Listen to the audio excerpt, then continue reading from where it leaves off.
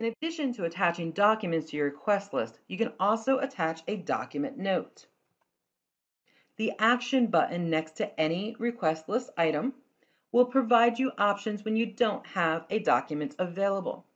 Options include the file was attached above. You may use this when you scan a bunch of different documents in a single file. Another option, such as will send separately, you can use when you might want to drop it in the mail or if you have a large amount of documents that you need to send us. None this year you can use when you don't have a current statement, and no longer applicable you may use when you might have closed an account or otherwise disposed of it. Selecting one of these options will add the note to the request list item and also mark it complete, which will update on your overall progress too. Continue the next video lesson to see an exciting way to automatically gather your tax documents.